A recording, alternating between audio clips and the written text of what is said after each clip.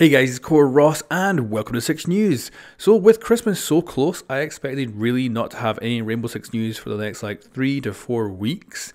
And we now have the biggest Rainbow Six Siege news probably this whole year. And that is a giant shift in the development team of Rainbow Six Siege, as Alexander Remy and Xavier Marquez are both leaving for other projects in Ubisoft.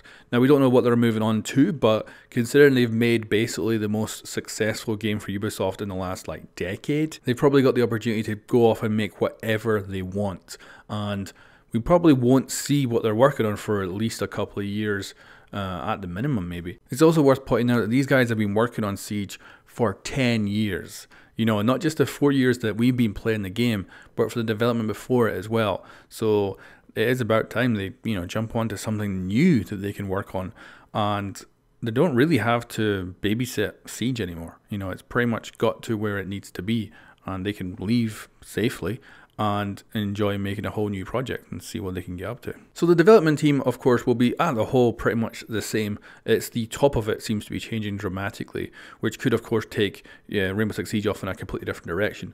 We see they're going to have a whole story next year. They're going to have a whole different way of doing things next year. They're planning to bring in different aspects that we've never seen before. But of course, all that stuff we've seen was getting teased a year ago, so it's all in the planning. And of course, each operator takes about 9 months to make. But of course, over the year, we might see potentially Rainbow Six Siege going in a different direction or continuing on in its current direction.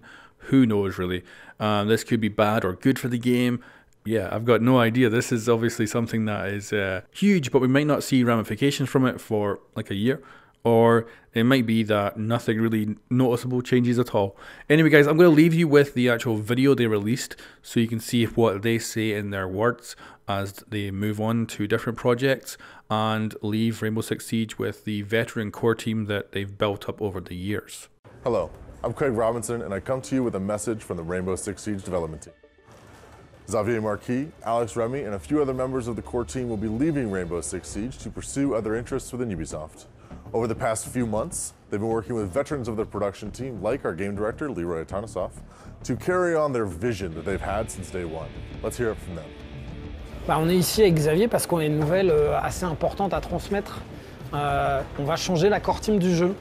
Un certain nombre de gens historiques, 5 personnes, dont Xavier et moi, vont quitter le projet et on a une nouvelle équipe qui est en place.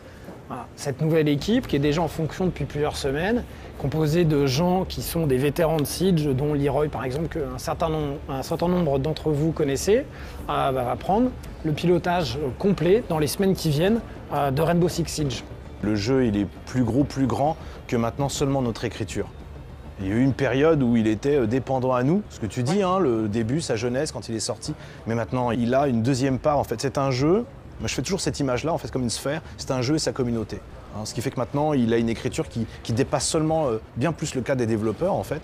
Et aujourd'hui, il faut être capable d'armer des nouveaux développeurs, des nouvelles personnes, des nouvelles équipes, de faire ce turn-là. C'est vital, en fait, pour sa vie. Toute la nouvelle core team qui sont super, qui sont aussi des historiques depuis très longtemps sur le projet, des vétérans de Siege. Et donc, on a l'impression de faire une transmission auprès de gens.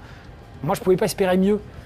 Que cette équipe qui arrive, et je trouve ça génial et j'ai hâte effectivement aussi que c'est dans le futur de pouvoir regarder Rainbow comme un fan, simplement avec ces yeux-là et rien d'autre. Ouais.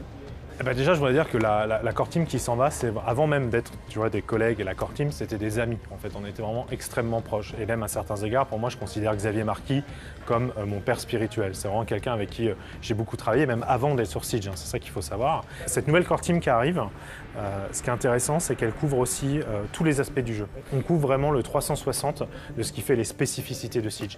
Et ça, je pense que ça va vraiment être une force de cette core team. On va commencer à expandre en fait les univers de jeu. Je prends par exemple l'expérience des joueurs. C'est vraiment d'avoir un mindset où on se dit d'arrêter de penser à des features exclusives mais de penser à des features inclusives.